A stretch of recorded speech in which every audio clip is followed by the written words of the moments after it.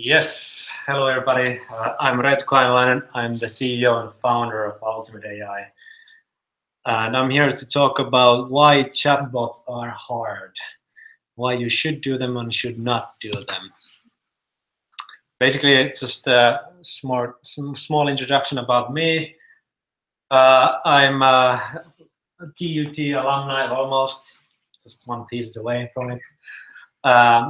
Founded the company in 2014 and we're now a team of 9.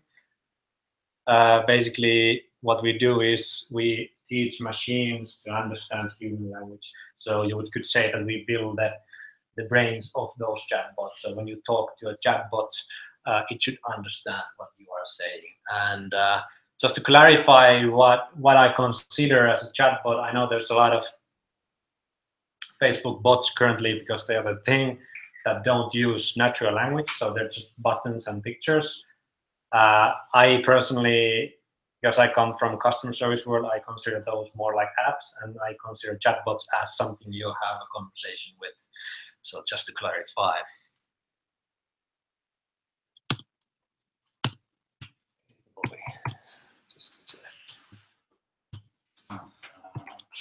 Okay, that might be slow. Yeah, yeah. I'm really hesitant on those. Yeah, so team of 9 currently, engineering heavy, so to speak. 3 founders, 2 in the sales and marketing, and then the rest are basically building the deep learning algorithms and also building the interfaces for those algorithms. And this talk won't be a lot about how we use APIs, but I'm more than happy to have a conversation afterwards. This is more on what are those chatbots and what are the biggest challenges of those, because I think they can be interfaces of APIs, so to speak. So you have a conversation with an API when you have a conversation with a chatbot. So if you don't know the challenges of chatbots, you might build something nobody wants to use. So I want to focus on that. Yeah, so based in Tampere, now also in Helsinki, and did a little detour in Dubai. So we're trying to manage with the growth. Business is going well, and there's a big demand on these AI bots, and we try to keep up with the demand and the hype. And we have learned the challenges of those chatbots. So I think chatbots have been around like from the 60s, and I've seen a lot of videos from these talks about chatbots. So I don't want to go too deep on those, but basically. A year ago, Facebook launched the chatbot platform. Everybody started building chatbots, and then everybody realized that they don't really work. They are like, I think the hype was so strong that people thought that these are these alien sentient beings that came to our world, and now we can have a talk with them, and they're smarter than people. And then people started trying them, and they can't even understand when I say, "Hi, what's up?" And then they feel really disappointed. And now there's kind of a second wave coming that people started to focus on those algorithms and how to make them actually understand us. And people are projecting the next wave of chatbots, but we'll see where it goes. Just a technical background, why now? Why not 10 years ago? Well, everybody have heard of AI and deep learning and machine learning and all those nice words. Some of them actually work. So, for example, speech recognition 5 years ago or something like that, the accuracy was 70%. So almost every third word was missed totally. So you can't really use Alexa in 2010 because it won't understand what you're speaking. Last year, the accuracy went over 95%. Thanks to deep learning. That means that it's basically better than a human, at least in these test scenarios. But what this makes is that you can actually have these Alexas or Google Home at your home, and you can build these applications to them, and only because the algorithms are good enough that they can understand you speak. So that's why I just want to emphasize that it's really important to build these really kind of low-level algorithms before we start kind of hyping stuff up. I know you've seen, or if you check the videos from previous talks you've seen this picture. Usually people say, why chat? Well, because of this. Top 4 messaging apps are bigger than top 4 social networking apps. This just means that people like to use WhatsApp and Facebook Messenger and so on. And everybody's kind of then start to think that maybe we, as a brands, we should go to those channels where the customers are already. We should go to WhatsApp, we should go to Facebook Messenger and have a conversation. And because those are so huge, Facebook has billions of users, you can't have a billions of conversations simultaneously, which then you have those bots to deploy on. So this is actually a quite good diagram on different kinds of bots. So the easiest ones are these rules-based bots. If then that, basically. So I ask a question and then say, when somebody asks this question, answer with this exact answer. And then when I have a closed domain, so I'm not trying to build a Siri, I'm maybe building on, let's say, an FAQ bot or whatever, a recipe bot or so on. So it's much easier to know what you can actually ask. And those are the most easiest ones to build. You can't really build a rules-based bot on open domain. So building a Siri with all different variations of questions is kind of impossible. Then you have these generative bots, which are really interesting and really hard, meaning that they are not rules-based, and usually even the answers are generated by the AI. When the domain is closed, you can kind of anticipate what people are asking, or maybe you have a good data set for that, but still it's really hard to make those work because machines can't really, it's really hard for machines to understand the semantic meaning of things. They can produce kind of a correct language, but it might not make any sense to us humans. So it's kind of doable, but it's really hard. And then if you build a generative bot that works on open domain, so can talk about everything, you basically build a general AI, and that's good for you, but I think that won't happen for a while. So these are kind of the 4 categories, and everybody is currently in the rules-based category, and some are, maybe some research is being done in the generative closed domain bots. Kind of the background of the technology, we started with these hard-coded rules in the 60s and 90s, and still many use hard-coded rules or regex or something like that. The problem is that when I ask how are you, or how are you without the question mark, or how are you, you have to map all of those, and it's quite easy to see that it's really hard to do and build those bots, or it will take, I know there are some bots like that people have worked on like 20 years and they start to become quite okay, but still I wouldn't want to spend 20 years building this. I think after the 90s they came these statistical methods, usually meaning a bag of words. So let's do some basic statistics on the sentences and try to figure out what's the meaning. And what they basically do is they look at the words that are in the sentence. Usually they remove all the kind of the most common words. So there's the stop words which you remove, like I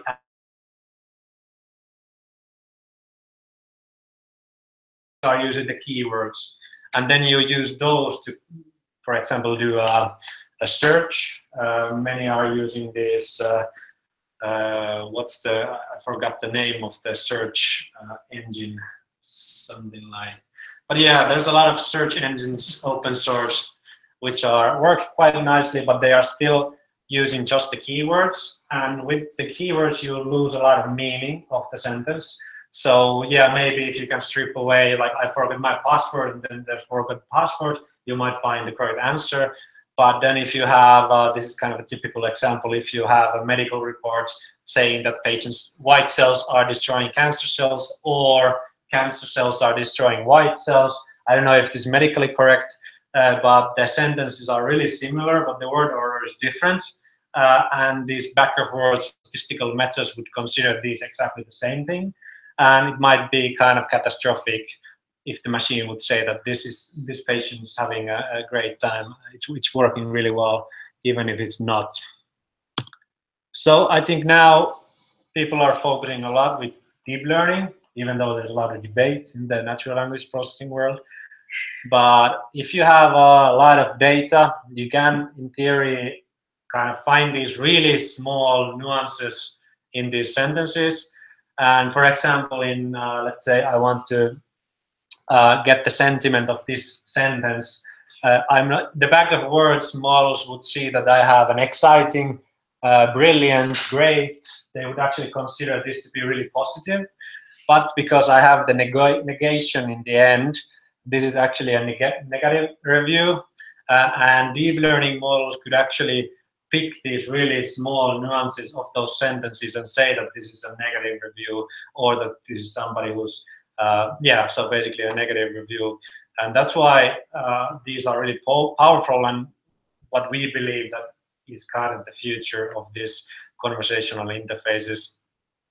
Just a quick dip to deep learning. So basically, people think that they're these magic boxes, that you have this architecture where you have these neurons and then layers of those neurons. And when you have designed the architecture really well, you just feed in a lot of data. This is a picture example because it's easier to kind of wrap around your head. So you can feed a lot of pictures to this network and then see what the result is. Let's say there's 4 different classes. Is it the banana or an apple or a monkey? And then when the network makes a guess, you correct it if it's wrong or right, and then use the error to kind of calculate the weights of kind of the neurons again. And you do this few million times, and you actually have created a network that you can feed in a completely new picture, and it will tell what it is, because each of the layers have picked up different features, so kind of they focus on different things. So in here, the first layer is kind of focusing on edges, the second of like combination of edges, the last is focusing on these faces, and then you have the 4 different classes coming out. And these are really good because you don't really you program them, yes, but you don't really kind of actively develop and add more stuff. It's just like how you design the architecture, and then it's mainly about the data you feed in. And with pictures, you've seen with self-driving cars, this works really well. And also with language, you have a lot of data, and if you can actually pour a lot of annotated language data to these models, they actually provide state-of-the-art results. Another thing is that people like to use is use word vectors, or kind of this vector representation of words or sentences. This is actually a picture from Google, but this is just a nice visualization. So semantically similar things grouped together kind of inside the brains of the network in a way that you can have, with words, you can have a king and a ruler quite close to each other. So then when somebody is talking about the ruler, you know that he's talking about the king. And then these are from Google's neural translator. Similar sentences are kind of close to each other though. So there's 3 different sentences in this small cluster, and they all mean the same thing, and they actually are all with different languages. So you can actually kind of make this better by adding new languages, and that's something Google has made quite successful. So they trained the neural translator, and now they deploy it to all languages, including Finnish. They had some problems in the beginning with the names of the Finnish people, but now they've fixed it. So these are really important when you use these deep learning networks. Just a quick kind of, many of you might seen similar things on how these chatbots then work when they use deep learning, for example, or other methods, is that we use this thing called slot filling. I don't know if you're familiar with other kind of APIs like API.ai or with AI and so on.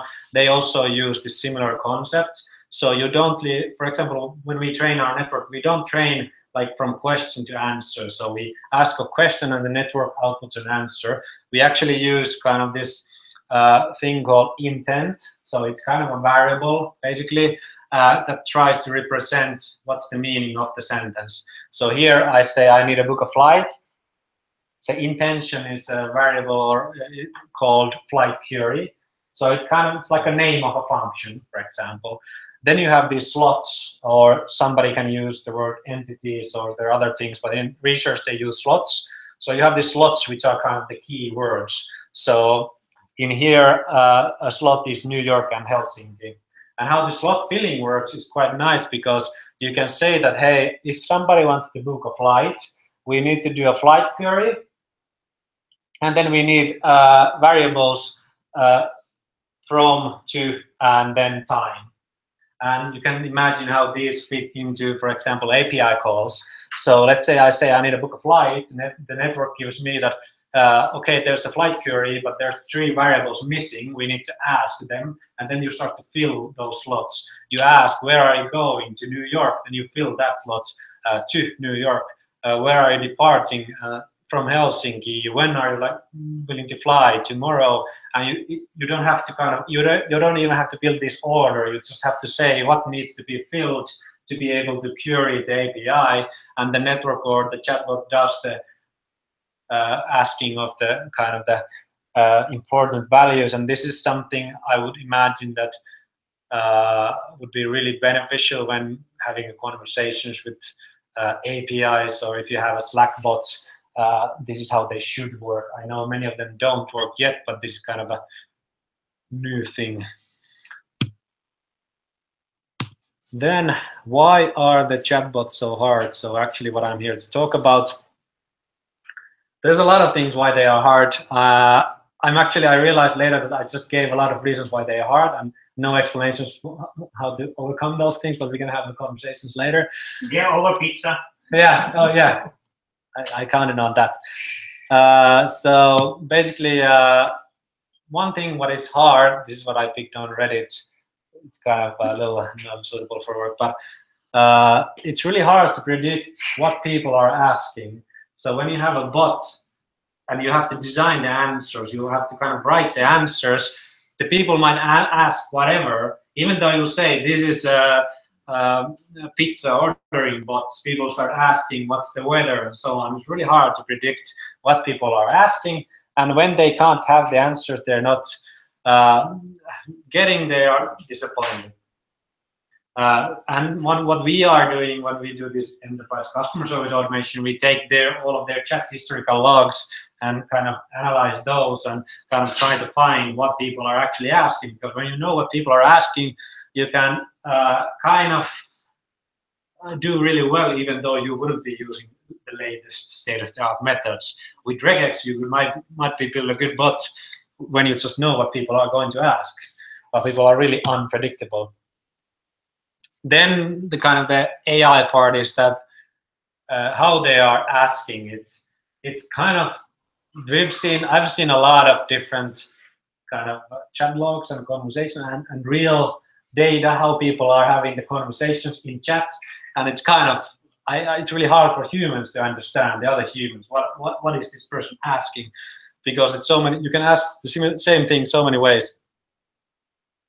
So that's, I think, one of the biggest thing, or two of the biggest things why the Facebook bot launch kind of dipped, because people were asking, having conversations, and the machines didn't have the answers, and then they couldn't understand the answers even they had them. And then kind of the biggest thing in everything, like everybody asks how to build a good chatbot, is usually like, does a chatbot bring value? This equation, like, are you building chatbots because of chatbots are cool, or is the chatbot actually bringing some value that no other technology or app or website wouldn't bring? And that's why, like, a pizza ordering bot, like, I know, like, I heard the Kotipizza bot is quite nice, but still, like, is that the best use case for chatbots? So you should really just be solving problems, and solving problems in a way that a chat is the best interface to do that, and an automated chat, and then it kind of gets easier. Then you can focus on the more smaller things like what are people asking and so on. But you should always start with, is the chatbot actually bringing value? And what I consider like really good is, well, we work with customer service, so we see that as a good opportunity for chatbots, because let's say in customer service operations, there's like 50 humans in these small cubicles answering the same questions every day about opening times and so on. So I don't see that that's really the future of humanity. So I think that bots can bring a lot of value to that equation, because then we wouldn't remove the humans, we would just move their work in this. For example, they would selling the products in the chat, or assisting with more advanced stuff instead of just writing the same things over and over. Kind of easy to build chatbots is that I like Slack chatbots are actually quite good, some of them, and I believe that they bring value. And there's a lot of them already, so I know a lot of like you can use those to do Scrum meetings and so on. They're actually quite nice, so it's not completely hopeless. And then one big thing is always the hype. So all of the big companies went in with the chatbots, and you have the Watson that won Jeopardy, and Watson cures cancer and answers your questions and is a lawyer. And then kind of you build up these expectations, and then the other ones come that, hey, let's build a chatbot, and people expect that this will be kind of the next big thing, this alien thing that comes to our organization and helps everybody with everything. And then you build it with, even though it might be really good, but you will never meet the expectations, and then you will fail, basically. So what we do with most customers, we kind of like try to lower the expectations. I know there are a lot of good customers that already know what's the status quo, but we basically just like lower the expectations, narrow the scope, and say that there's an investment for the future, and that's the best way to move forward. But it's really hard when, let's say, your company is selling chatbots. It's really hard not to overpromise and under-deliver, because the expectation is already really high when customers come in. And even though you say them that this is chatbot for, let's say, booking a flight, and it's like that's the only thing it does, and then you deploy it, and people ask, hey, what should I do next weekend? And it will say, sorry, I didn't understand. Oh, this is a bad bot. But it's kind of funny, but like managing expectations is also a really big thing in chatbots. Yeah, basically. Whoops. Connection. Oh. It's shaking. Yeah. So I think that was my rant about what are kind of the worst, like what are the bad things about or hard things about chatbots. I would like to have a few slides on maybe what's the future, or what AI might bring to the conversational interfaces. And this is kind of related to APIs also, is that there's a lot of research going on with question and answering systems. So instead of us tailoring the answers or building templated answers, we could actually just give a lot of, for example, a book to a machine, and then ask questions about the book. And the machine would do deductions and answer you hopefully correctly. And maybe in the future you could have APIs, and the machine could actually, you could ask stuff, and it could kind of do deductions of the, from the API, or the data from the API, and give you answers. And these are, I'm not seeing these like, this won't be the year 2017, but maybe somewhere in the future, like these really actually working expert systems, not the ones they had in the 90s. And this is one, like these deep learning models can actually get right. There's this Facebook Bobby data set that has these kind of challenges. And it's kind of a bit of scary also, like how well they can actually deduct stuff. I had to think of it, but the answer is Charlie in this one. Yeah. Yeah, good. And this was kind of our experience in experiment in generative bots. So we built this Twitter bot that it was a recurrent neural network that learned or read Kalevala and learned the structure and how to write Kalevala, and then we asked it to write more, and it generated these poems by itself. And this is completely a copy paste, so this is really unedited.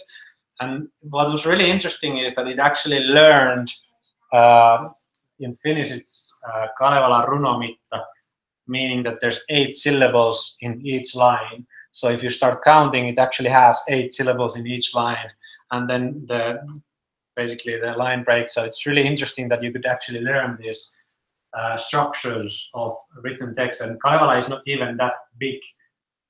If you think about it data-wise, I think it was 250,000 words or something like that. But why we chose Kalevala was because you can't really understand the original version. So even though this is semantically doesn't make any sense, it kind of it's okay because Kalevala is really hard to understand anyway. And this is what a Stanford postdoc did with Trump. So basically the same thing, but all of the tweets of Trump. And you should really follow Deep Trump. It's actually really good, and it starts to get really good with kind of also with semantics and and I don't know, maybe it's the mirror to the mind of Trump, but it's really interesting. And I like how this relates to chatbot is that I don't see a future where people build these chatbots and they kind of manually write the answers. Maybe you have to do it now, but in 10 years, hopefully you're not doing it. You're actually, these networks are generating, you're teaching them to answer in a different way. And then you just feed in the important data to the chatbots and they will kind of do the deductions for you. And that's the future I'm hoping for. Just as a summarize, they are hard because we don't understand what are their strengths, where you should use chatbots and where you shouldn't use. And when you use something somewhere that you shouldn't be using, it's always bad. But that's with everything. Also, we don't really know what people are asking from the bots because people are really unpredictable, and it might be even that you communicated it wrong. People didn't understand what it is. And that's the third point, is that people don't know what they should ask or what they can do. You have a chatbot, you say, hello, and then it says hello, and then like, what are you doing? Why are you here? What should I do? So it's really kind of hard as a consumer to use chatbots if there isn't guidance from the bot. Or if you have a Slack bot, usually they have this really good intros on what you can do. But still, there's a lot of improvement they should do. The AI is still not there to have these actually conversational kind of use cases. We have a few demos or use cases with kind of this, you just FAQ style, you bring the correct answers, and then these really conversational versions.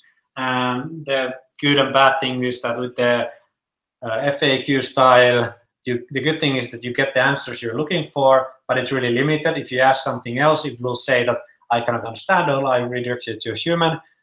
Then you have the really conversational version where the AI generates the answer, or there's a huge amount of data behind it, but it's really hard to predict what the machine is actually answering. And then when you bring those to enterprise world, that doesn't really work.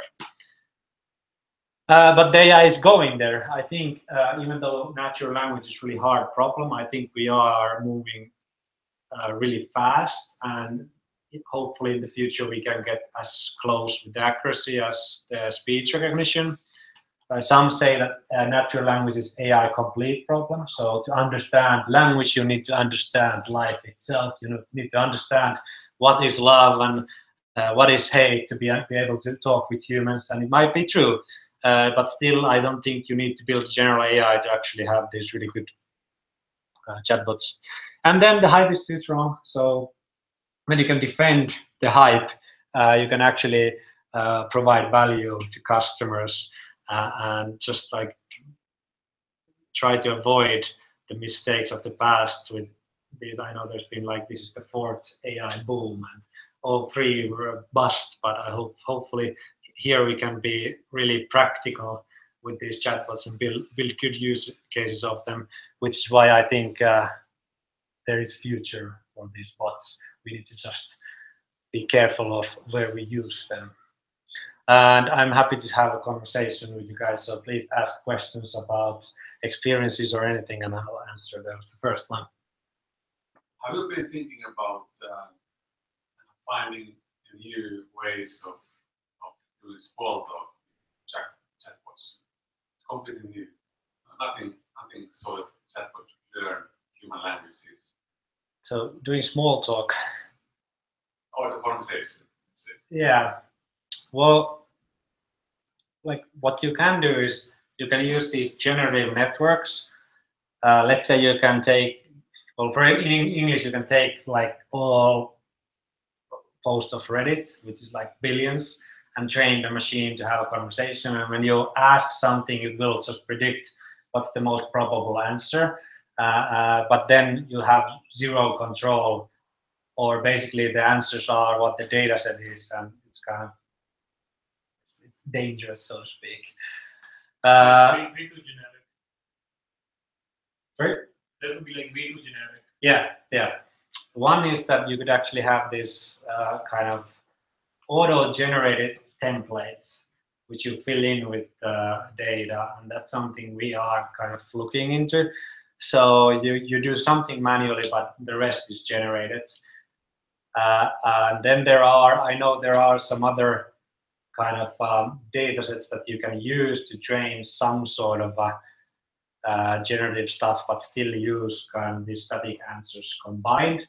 But it's really hard because like now we have kind of the opposite sides of things. So how to go with the middle? I think we need to kind of think completely something new, but haven't really don't have the answer to that yet. And perhaps people should learn some new ways of communicating instead of trying to do machines who try to copy people languages. Yeah, let's try to learn binary. Yeah. That's the correct answer. And the problem is that humans are really hard to change, so I think it's easier for machines to change. Actually, sorry, on your behalf, like we are not usually very considerate when we are talking to bots. We feel like whatever I'm going to ask the bot, it is going to answer, and it is supposed to answer. So whatever the domain is, I think we should be a bit considerate, and we should like lower our expectations when we are communicating with bots. Obviously, someone who has a technical background has this like preconceived notion that okay, so this is not as intelligent as people might think that it is. But for like general people, they're like, okay, let's bust this chatbot. I don't even really like the word chatbot because it's so generic. Like, because let's say we use this in customer service automation, so it's the front line. It gives the quick answers to kind of, I go to a bank and I ask about an opening time or whatever. I just want the answer, nothing else. I don't want to have a conversation. I just want to ask because it's so complicated. I just want to ask. When I get the answer, I'm happy. That's it. A good bot. Then I have a Slack bot, and I know what to do with it. Let's say I can interact with an API. I know what to kind of ask. I know what kind of API there is. I can ask, give me this and this from last year and so on, and it works. But then, like, when you think of chatbots as kind of just chatbots, then people start having conversations, and then like, So there is this way that when we were studying UX, that they say that whenever you are designing for a chatbot, maybe just mention it on its own, like when it's interacting with a user, that I am a silly chatbot. I can answer in a very limited how to say that. Disclaimer. Yeah. So it's like a disclaimer, so that even if you are not a tech person, just a normal user, like maybe a grandma is coming to ask that when the shop is going to open, they can just like understand that okay, it's just a chatbot or and it's about managing the expectations. And like if you think about that, people should learn how to speak to bots. Like, well, what about when I use the terminal? I basically interact with the bot. I give commands and it does what I want to do. Kind of that's the extreme example of that. So I have to know what's the sudo ch blah blah blah blah. So that's kind of also having conversations with machines, but then it's not really natural language. So, but it's not. Chatbots are not really black and white. That it's a bot that knows everything or a bot doesn't know anything. Do you have any favorite bots, kind of bots you use kind of regularly and you think they are made well? I don't. Well, yeah, I do actually. I use few messenger bots. I use this bot from, I don't know which university it was, but it's basically this. It's not meditation bot, but it's basically just checks in every day and asks how are you doing, what are you feeling, and it's kind of this journaling bot. And I actually really like that because it's kind of reminds me to kind of do some reflecting. And there was some research that they actually boost mental health and so on. That's something that's actually really good. I tried it and kind of got hooked. I use few bots as RSS feeds, so I get news from the RSS feeds I want because I don't want to have an RSS reader. I don't know how to download them, so I just want a few RSS feeds to my Facebook Messenger, and that's it. And then on Slack you have this, I don't know what's the name of it, but this you have this kind of this Pomodoro bots basically. So and then this daily meetup. So it asks what did you do today? Because we as a company, we each day we write what we did and what we were going to do. So we use those. Yeah, but again, they are really specific to this specific thing. Personally, I have tried the Koti pizza bot and Kauppalehti, and this business news bot, and that somehow I got irritated because even that I switched it off, it still gave me the offers. So I removed it after a couple of days. And that's really like hard because we had one experiment with the client that we built this trade show bot, and people had a conversation. And after the trade show, we sent a push message on. We never did that before. Send a push message. How did it go? And they were like shut the why are you messing? It's really personal. We kind of invade their privacy because it's their messenger, and now they're getting these push messages that they don't want to get. And it's not like spam email. It's really personal. So it's really you can really destroy the relationships quite easily with those bots. Have you met any challenges in authentication and authorization conversational databases? Well, not a lot of challenges in a way that couldn't be tackled. Like you can do authentication inside the kind of the chat or deploy or go and log in and come back and get the context. We don't build the chat software. We usually build the plugins to other software. So they already might have the contextual information available through APIs to us. So we haven't had a lot of problems, but the use cases have been really simple. Maybe to follow up a little bit on that your stuff goes as a plugin. How do you see the business side of that going? Is it going to be custom or particular users in chatbots, or are they going to be services so that could be sort of used generic services and maybe not? Yeah. So well, I have a long answer. So one is that we have the whole architecture we have is really big. So we do a lot of stuff with language. For example, we have our own lemmatizer, meaning that we take the lemma of a word, which is kind of the base form of a word. And that's really important in Finnish because like for the word kauppa, you have 2,000 different inflections, which means that machine sees 2,000 different words. So if you can get those to one, the dictionary is really small. And that's something we actually are considering maybe releasing as an API because that's something that's really hard. And since we've done a lot of work with it, then why not?